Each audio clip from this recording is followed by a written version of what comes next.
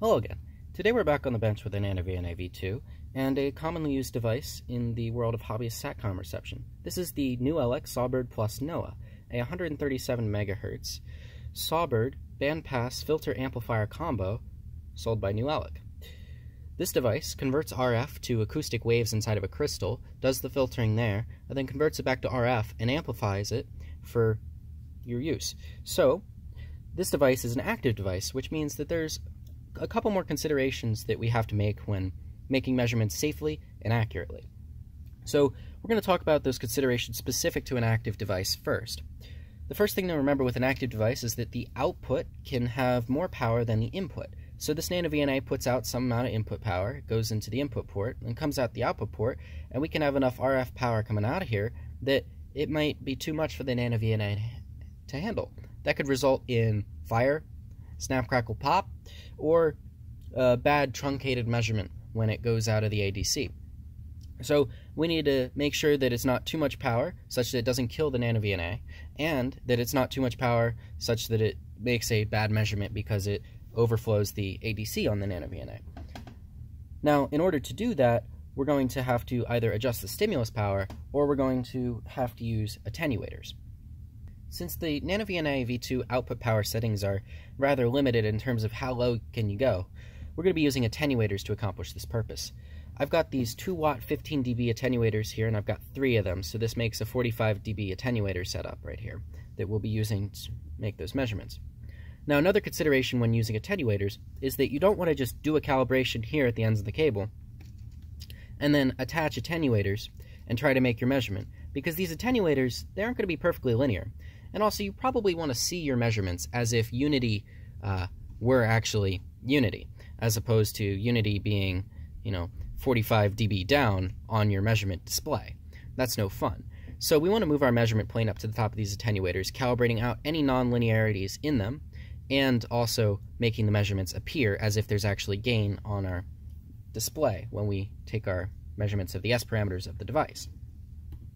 Now, another concern about the calibration here, and this is just a general note, is that, again, the NanoVNA-QT and the NanoVNA-QT both come with a male cal kit and this female-to-female SMA adapter. So we're going to break one rule today, and that's going to be that we're going to use this adapter, and then the male cal kit and calibrate there, use the adapter as the through standard, and then we're going to take the adapter off, and we're going to measure directly at the SAWbird NOAA, and that's going to allow me to connect, measure, flip, connect, measure, and create a full S2P file of this device for use in later simulations. Now, when we're normally using the device, of course, we'll be using a male-to-male SMA adapter, kind of like is on this SAWbird, and that would be the use case, but for the actual device itself, I'd rather just measure at the input ports. So let's get into how I came to the numbers that I need to use the 45 dB attenuator setup, and how I'm sure that that's safe. Now, the first things first, I tried to look for the NanoVNA-QT maximum input power allowed at this port. I couldn't find anything conclusive. I found ranges that it lets me drag the slider to a NanoVNA-QT. I found recommended power levels, but I didn't find a maximum or a maximum accurate measurement at this terminal kind of deal.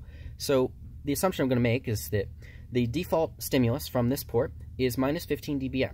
So we've already made through measurements directly, which means about minus 15 dBm gets to here. So let's make the input power at this terminal approximately minus 15 dBm, and we'll call it a day. And actually, let's shoot to be just a little bit lower than that to be on the safe side. Now, the SAWbird NOAA, from what I've heard on the internet, some people have said this gets somewhere between 30 to 40 dB of gain. So we're going to use 40 dB as our figure, and play it safe based on that figure.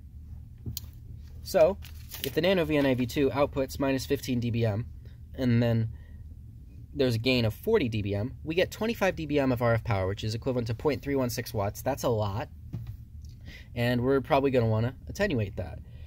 Now, if we attenuate that by 45 dB, it's just addition and subtraction. It is the hardest math, but not so bad right here. Minus 20 dBm of RF power. That's slightly below our stimulus. All good. Smiley face. But there's one more consideration. What power rating do we think these attenuators are? The first attenuator in this stack has to dissipate the most power because 20 dB of signal power or 15 dB of signal power is gone after this attenuator, then 15 more dB, then 15 more dB. So this attenuator has to be able to handle the immediate input power right to it, and that's 25 dBm or 0.316 watt. Now these attenuators are rated at 2 watts, but you could have much smaller attenuators. So 2 watts is greater than 0.316 watts, so this guy's not going to blow up when it has to dissipate that RF power as heat. So this is no problem, and we can go ahead and use this. Now, if you needed a higher power rating attenuator, you don't have to get a whole stack of high power attenuators. It just has to be the first one, because remember, and I think this one is actually a 10 watt 20 dB attenuator, this takes 20 dB off the signal. And then the thing that's 20 dB down from the original signal, that's the power that this guy would have to handle, not the brunt of the RF power that's being dissipated by this guy. So we could take these guys and we will connect them, and we're going to do our calibration at the output of this attenuator setup, and we know that we're safe in terms of the RF power we're going to be dealing with. Alright, so I've teleported inside my magic confuser now, and we'll get the sweep parameters set up. For this sweep, we're going to be doing 301 points from 120 MHz to 150 MHz with the step size that'll be 0.1 MHz. We're going to use the default stimulus power minus 15 dBm as previously discussed. And without further ado, we'll begin our calibration for a TR-VNA. So we set this to SOLT with T/R for just getting 2 S parameters at a time. And we will begin our calibration. So first we connect our short circuit, but we're going to need our female-to-female SMA adapter. Now careful when you're putting this in, you don't want to screw the actual adapter. You want to hold the cable and the adapter in place and screw the connector on the cable. This prevents the adapter from grabbing hold of the center pin and causing damage. Next, we'll actually connect that short circuit. Then we'll press the short button to run that part of the calibration.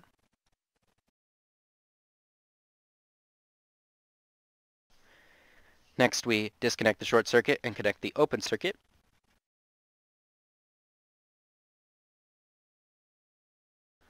This is followed by our 50 ohm load to normalize our Smith chart impedance.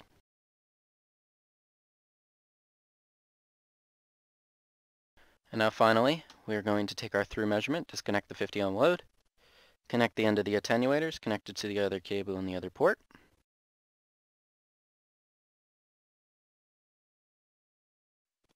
Now finally we hit apply, and we've applied our new calibration. Now we begin the process of checking our calibration. Right now we're looking through those attenuators, but we should see that as 0 dB of attenuation, because that's what we calibrated as perfect through measurement, and a good matching. We see minus 40 dB return loss, so that's good. Next we'll disconnect that, and this will be our test for an open circuit.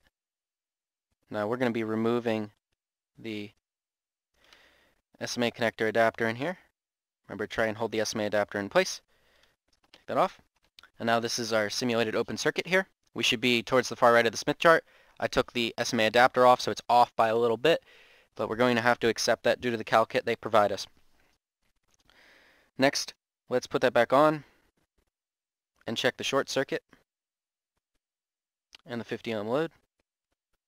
Short circuit should be on the far left, and we're seeing all the measurements move over there. So that's all good. We'll disconnect the short circuit and check our 50 ohm normalized impedance, which should be at the center of the Smith chart. And we're seeing a dot in the center of the Smith chart, so our calibration appears to be valid. So now we can disconnect all of that. We can connect our device under test. Now when connecting our device under test, which is an amplifier, we have a very specific procedure we have to follow. This, being an amplifier, outputs RF from its output port with the lighty LED thingy, and if we were to just power this right here, the termination of this port is an open circuit, which as you know is definitely not 50 ohms, and represents an extreme mismatch condition that will cause power reflections, which could damage this. This is very much the same thing as forgetting to connect your antenna to your FPV transmitter and having your FPV transmitter die. You don't want to power this without the proper termination here. So the first thing we do for an amplifier is we connect the output to a 50 ohm termination, in this case the input to one of our VNA ports. Then you can either connect the input and then the power, or the power and then the input. Now I have been taught that I should connect the power first, and I've asked the TAs and the professors if they have a reason for that, but they haven't had something super concrete. The best thing I can think of is that when you plug this in, if there's a problem with this amplifier and that DC is way too much and ends up on that port right there and blows up the VNA, you only have one blown port on, well, if it's lab equipment, your VNA that you can send out to the manufacturer to get repaired.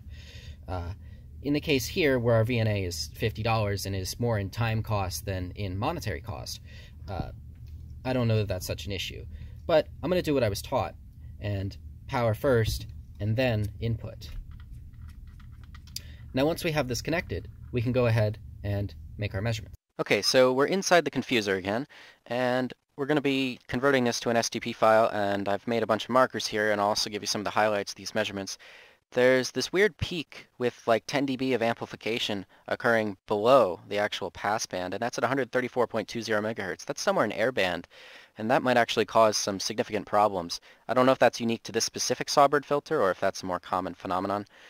Then I've put a bunch of markers across the 137 megahertz satellite band at the start, at popular NOAA and meteor frequencies, and at the end. And then I put 2 markers at the edges of the passband where it's getting the most amplification. The whole thing is pretty consistent. We're seeing like 27, 28 dB of amplification through that band. Then I put one at the end of that amplification band right there. And one final marker is placed at the point where it starts to average around 20 dB down again, although this does appear a little bit all over the place. That's about everything there is to say about the actual S21 measurement for the gain, but we also have to look at our S11 measurement for the return loss on the input port here. And what we're seeing is that this is not well matched at all. We never get below minus 10 dB return loss here, so we'd never have a VSWR better than 2 to 1, and this is like nowhere close to the center of the Smith chart. So while the device does work as a filter and an amplifier, it's not well matched to 50 ohms. That'd be a problem if we were going to stack devices. That might also be a bigger problem if the other port doesn't look similar or behave similar if we were to actually try and match to this impedance here. Because that's what we'll talk about with a simultaneous matching problem, where if you have a 2-port device and you match to one port of the 2-port device, that will affect the impedance on the other port. So you have to solve the equation simultaneously, and that's a bit more involved than you might think. We'll go into that in a later video where I talk about how to design a L-band LNA on microstrip tape board, but that's for another time. For right now, just know this isn't well matched. And with that, we can move to exporting the S11 and S21 parameters. So let's convert this to an S2P file and then go ahead and save it. So we hit capture S1, which captures S11 and S21. And after it's done capturing, we'll go ahead and reverse the connectors and then repeat the process for that S*2 option, which will take parameters S12 and S22 for us. For disconnecting and reconnecting the amplifier, the first thing I usually do is take the power off of the device. This prevents it from, putting out RF and then maybe damaging itself. And then I disconnect the input, and then finally you disconnect that output termination. Now we're going to flip the device and put it on the other way. And we'll connect the 50 ohm termination to the output, which can generate significant RF power first. So even if this were powered right from here, we wouldn't have an issue. And in this case, I will also just power this with nothing connected. Now we are taking a risk now, depending upon how much power this could actually output just from the noise floor, not attenuated into our VNA, but it's most likely, and it is in this case because I haven't detected damage after the fact, that no problems here.